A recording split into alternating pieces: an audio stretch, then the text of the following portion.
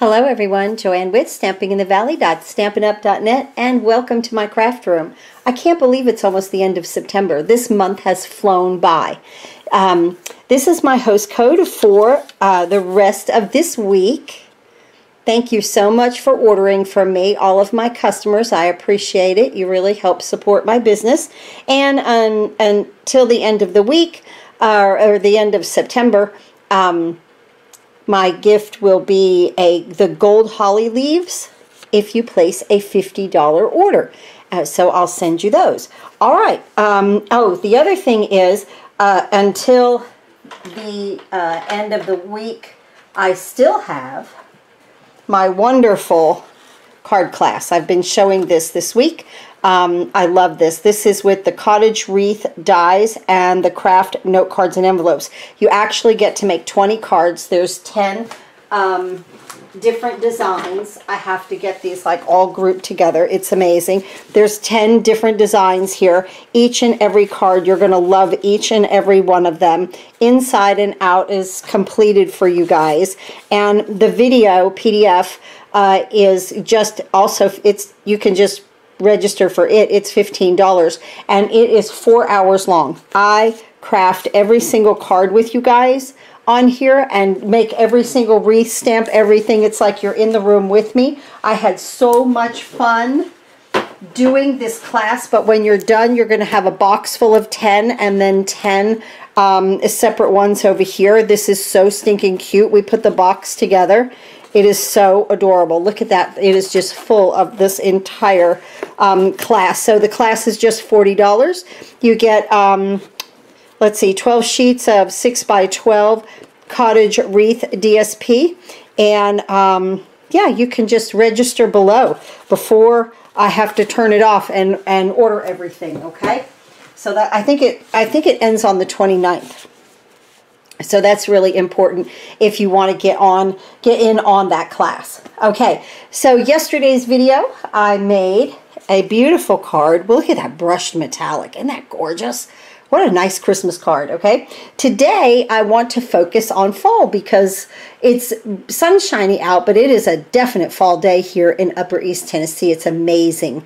The crisp, that blue sky, that color is just wow. And I have not really played with as much as I wanted to. I did a class with this set, but afterwards, then I kind of like forgot about it. But this is the wheat dies, the wheat set, gathered wheat bundle, it's called, right here. And we're going to focus on this right here.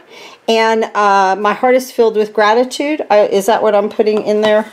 Yes, And then our little thinking of you out there. But we're just going to make a bouquet of beautiful fall foliage there. Now, I had made this card design just a few videos ago, but I loved it so much. I just love the way that it is such a shadow box. I had to do it again for this. There was no other design when I was coming up with this part of it. There was no other way that I wanted to do this other than in this shadow box. So if you missed that other video, it's with the apple blossoms.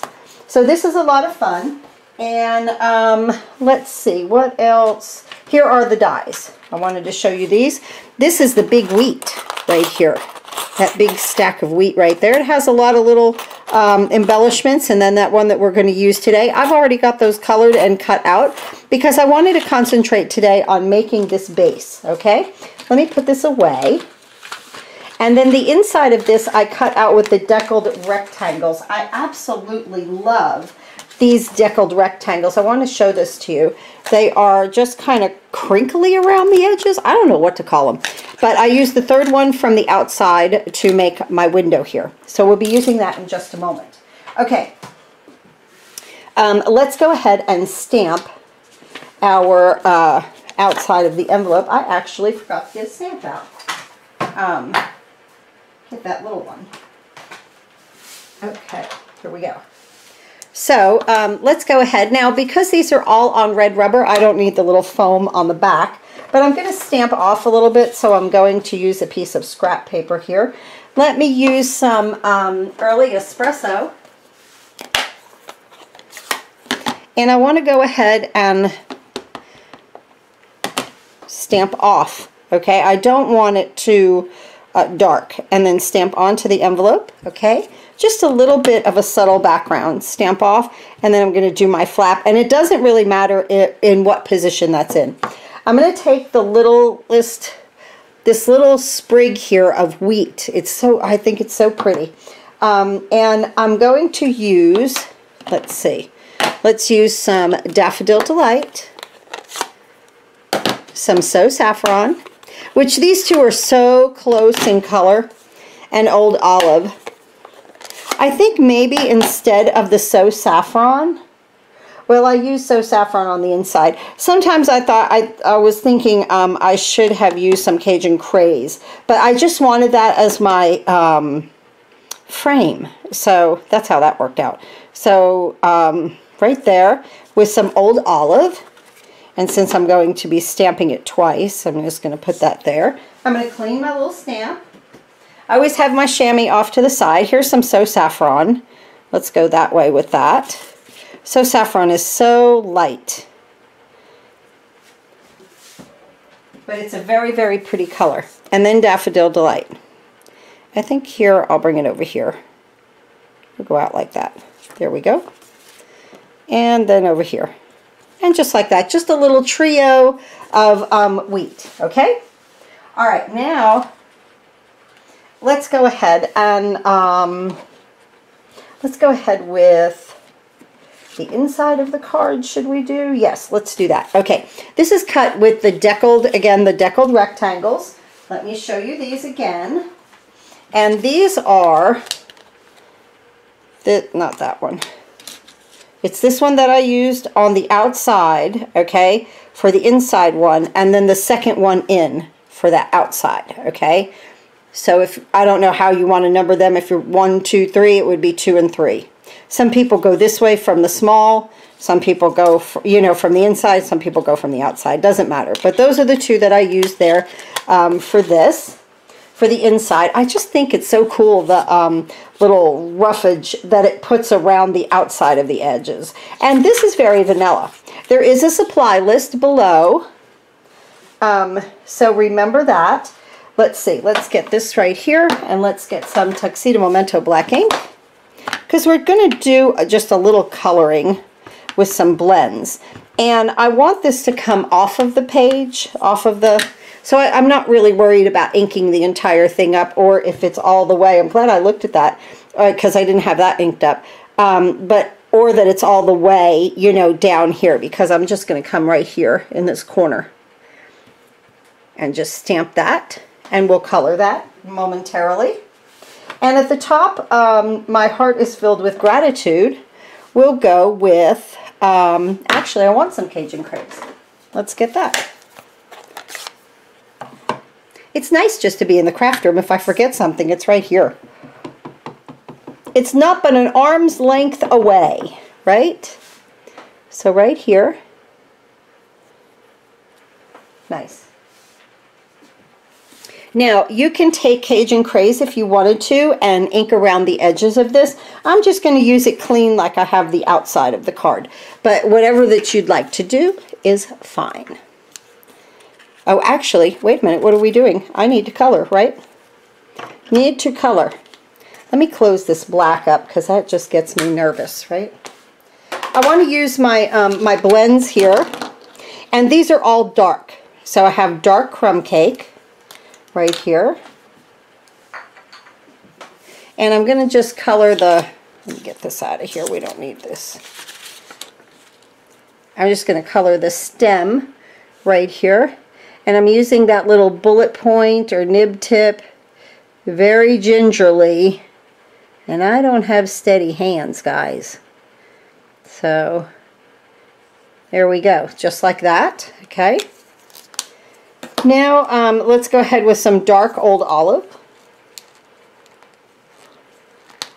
I love blends because I don't know what I'm doing, okay? I just let these markers do the work for me.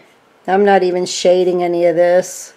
You can use the light Old Olive or the dark, whichever you'd prefer on your greenery there.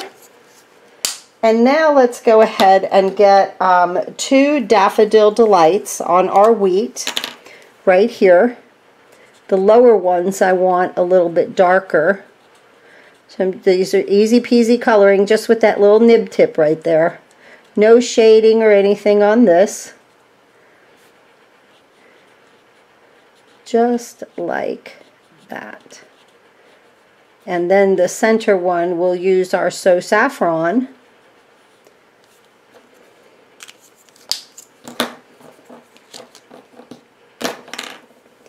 And this is just lighter, but it is the darker of the So Saffron. You know, they come in a 2-pack with the light and the dark.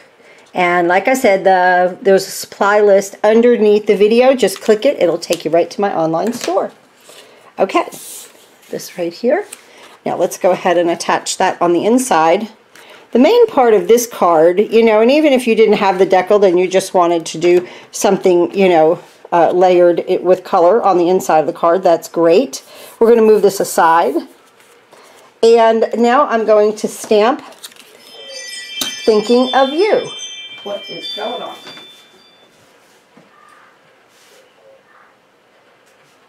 My little kitty. I'll tell you what, the little things are smart, okay? I'm going to stamp Thinking of You right here in Cajun Craze. When they want to come in now, I have a ring at the back door just to watch them for, you know, like the winter, for, you know, when they want to come in. And I'm going to cut this out. Well, actually, we're going to splatter this. So they know, they're hilarious. They know that if they sit in a certain area, we're going to stamp off and then stamp on. And I'm just going to cover this entire thing up. I don't care, because we're going to cut out.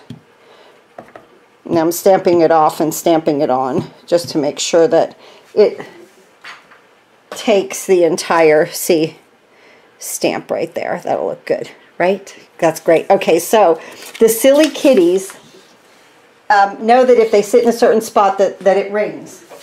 And so when Miss Jingles wants to come in, she sits in her spot and she rings the doorbell. And so now they know. They crack me up. I'm ready to come in now. I've been out, ready to come in. And now, like that it's cooler, I don't have the back screen door open for them.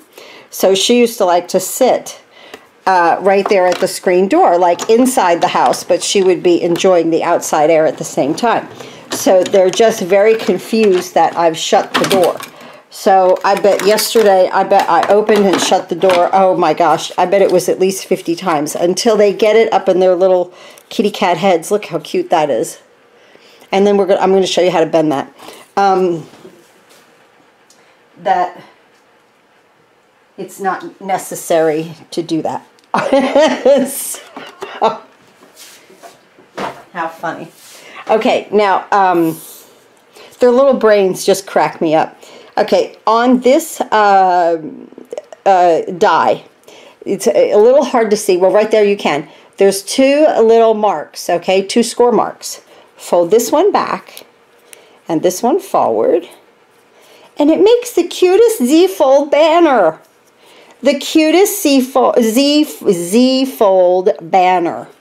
See, now if you took my class, now you can make this card too, right? Because you should have all of your elements. Okay, now what we need to do now that we have that element, we have the inside of the card, I've already cut these out. I've already cut and have dimensionals on the back of these for the inside of the card, because what I want to do now is go ahead and bring the scoreboard in.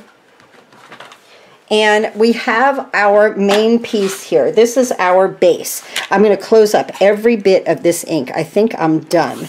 I'll just leave it right over here just in case I need a color. But this piece is 6 1/4, 5 1/2 by 6 1/4, okay? And you have to have the 6 1/4 at the top. Okay, that's what we're going to do next. So 5 1/2 by 6 1/4. This is Cajun Craze. We're going to put, this is 6 1/4 right here. Let me fold my arm out.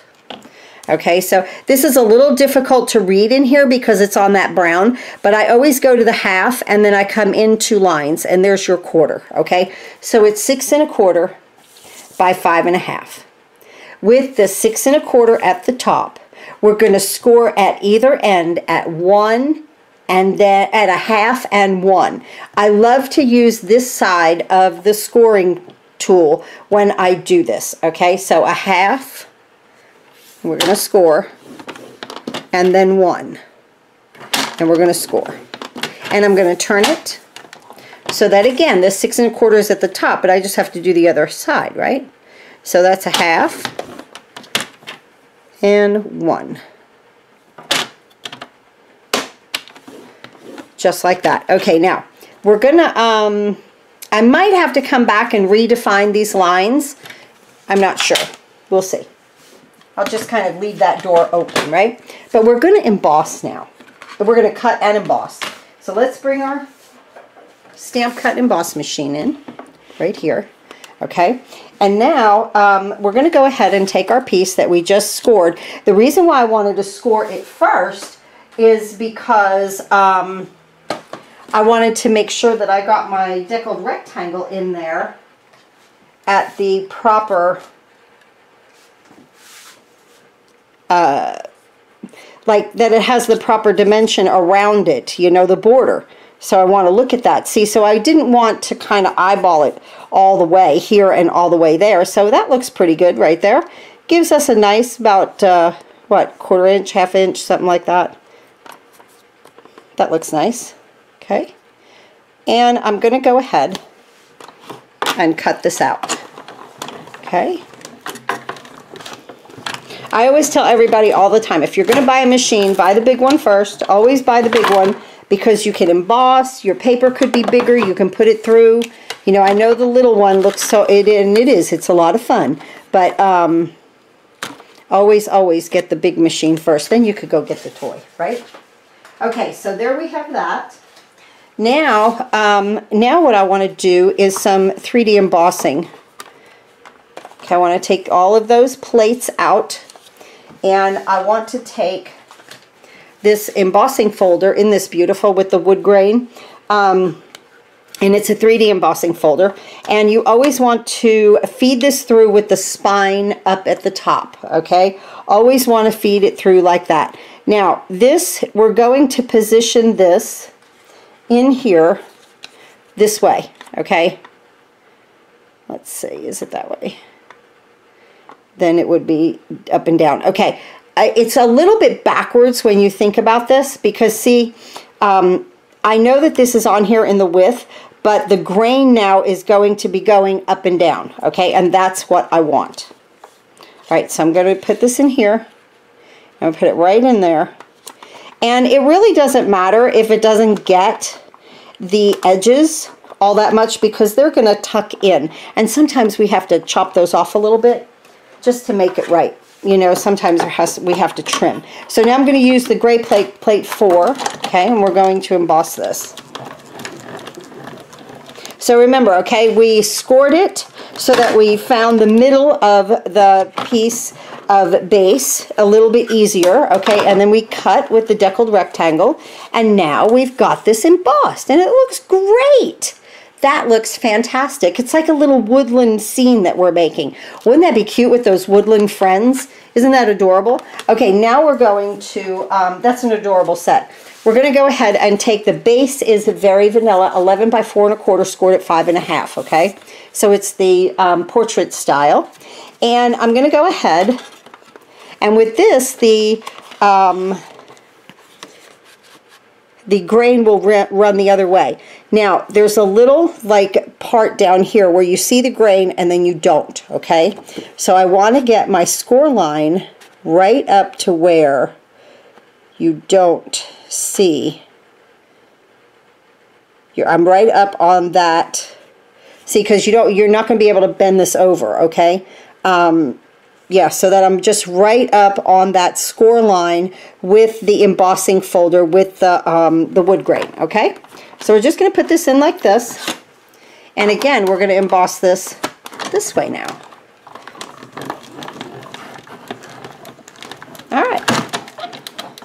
just a little embossing, which is always fun on a card, right? Don't be afraid of it. Some people say that I'm afraid to emboss it. No, go ahead. Look at that. Isn't that cool? Let's move this out of the way. Okay. Let's look at this. This looks great. Oh my goodness. See how we put it in there and, you know, I fed it through. I'm right there on that score line, and that is absolutely perfect. Absolutely. I'm going to take my bone folder and just redefine that. Okay. All right. So that is absolutely wonderful. Let's move that aside. Now, let's work with this. We want to, I can still see my score lines. Okay. And they are still somewhat bendable, meh, you know. So let's go ahead. I'm going to bring my trimmer back in. Okay, they are somewhat visible. I'm going to score again at a half and then 1. Okay, remember the first time we scored was to get so that we could really position this in here so that we could see. Okay, but running it through the you know, the stamp cut and emboss machine will flatten it out a little bit, right? So we just put them back in. No big deal.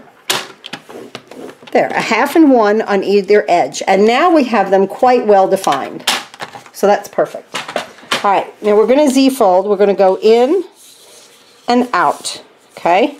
Both sides. I'm working on the back side toward the inside, out toward the outside of the card. Now, here's what I said about you might want to trim. Okay, if there's anything hanging out, now is the time to adjust or trim. See, I have a little bit hanging out right there.